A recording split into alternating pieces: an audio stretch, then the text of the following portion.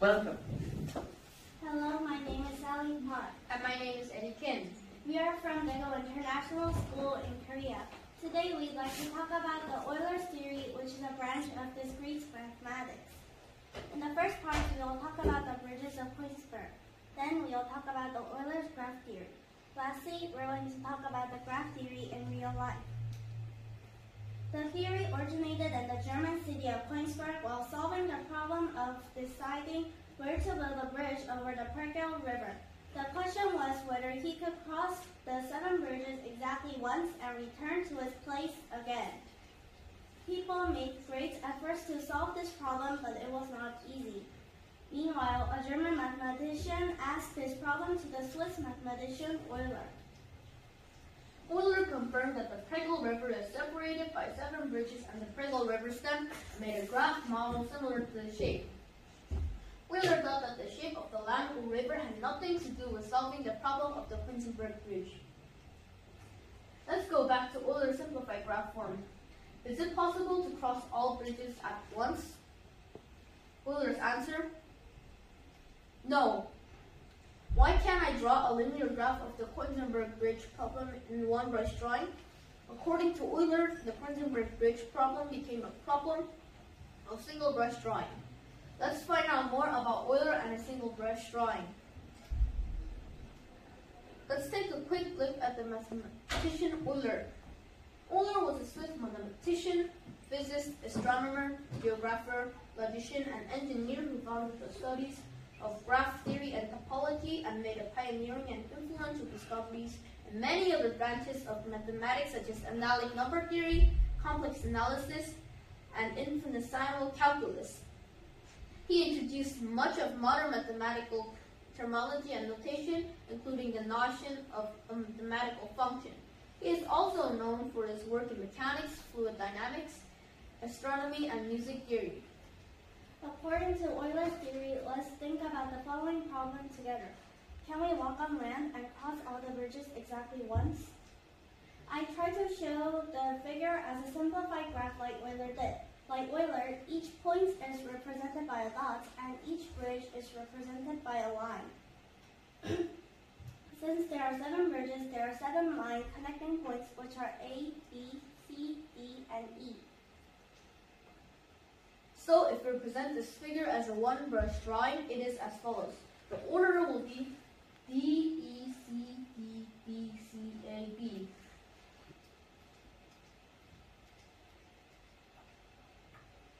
Since the shape was possible to draw with one brush, it is proved that all bridges can be crossed by crossing the bridges only once. Let's take a look at the map. Follow the red dot shown in the picture. It is possible to cross all the bridges exactly once. Looking at these two simplified graphs discussed above, the simplified graph of A was impossible to cross all bridges at once, but the simplified graph of B was possible to cross all bridges at once. Here's why. Looking at this figure, it is made up of 5 vertices and 6 lines. Point A is connected by 2 segments and point B is connected by 3 segments. In a plane figure, if the number of lines connected to a vertex is odd, the vertex becomes an odd point. And if it is even, it becomes an even point. This shape has 2 odd points and 3 even points.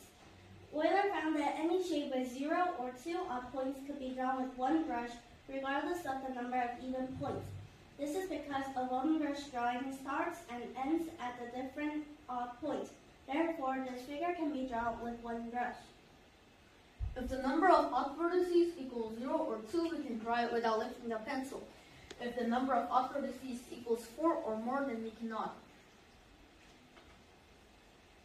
Then let's find out which shape is a single brush drawing in the pictures around us. Which of the following pictures can be drawn with one brush? Since figure 1 has 4 odd points, it can't be a one brush drawing, but numbers 2, 3, and 4 has 0 or 2 odd points, so it can be a single brush drawing. Now let's look at Euler's theory. Euler's theory includes Euler's circuit and Euler's path. Euler's according to whether the starting point and ending point are the same or not.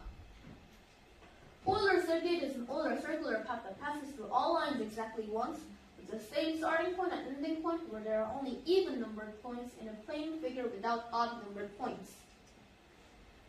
We drew some examples of Euler circuit. In this shape, we start from point A, and we end in point A. In this shape, we start from point E, and we end in point E. These two figures have 10 even points, so it is a Euler circuit. Euler's path is a path that has two unnumbered points, so the starting points and ending points are not the same, and each line is passed exactly once. Let's look at some examples of Euler's path. These two figures are the examples too. They have 10 even points and 2 odd points, and the starting and ending points are the difference. If we draw them, the first figure starts with point I,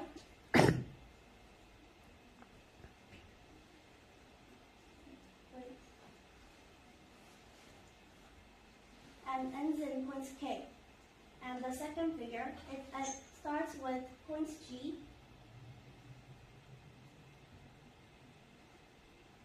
and it ends in point C.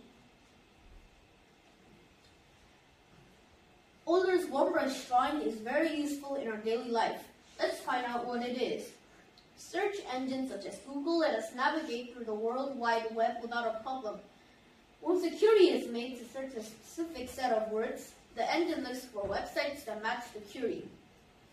After finding millions of matches, the engines rank them to show the most popular ones first. One of the most popular applications of graph theory falls within the category of flow problems, which encompass real-life scenarios like the scheduling of airlines.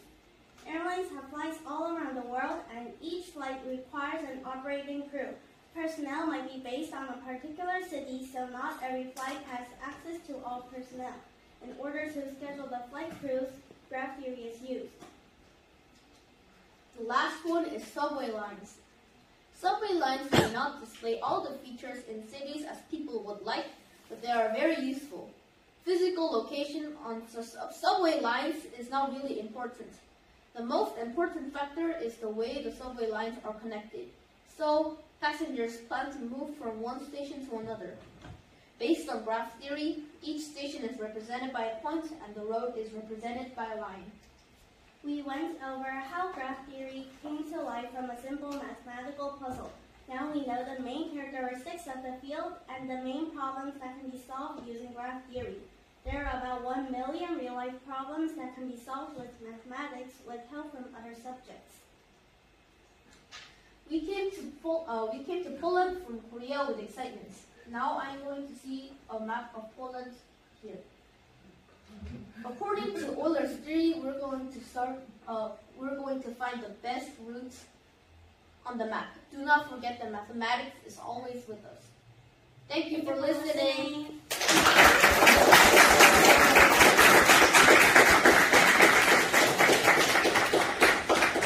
you have any questions?